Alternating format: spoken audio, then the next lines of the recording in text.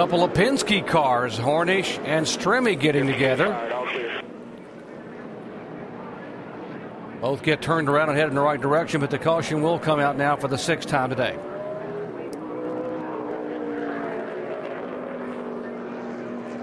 This might put the 11 car in a pretty good position to maybe assume the lead, as these other guys have to think about pitting now. Yeah, I was just looking at the number of laps, about 45 laps since the leaders pitted. I can show you what happened. Sam Hornish already in a backup car. He wrecked the primary car in practice Friday morning. There's the contact. And there was actually contact. Looked like they might get out of that, but then the one car got into the back of David Stremme, and that kind of sent him back into the 77 once again. Most damage going to the 77 car, both able to continue. And both cars still on the lead lap, being shown in 30th and 31st position.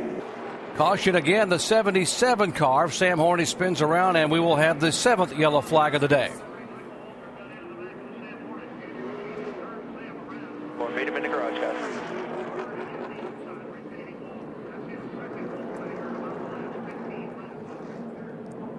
See a lot of damage there to the left front. That'll be a weekend that Sam Hornish is going to want to forget. He lost their primary car in the practice session, the only practice session we had on Friday because of rain, and now he has had 2 different incidents here to bring out the caution flag.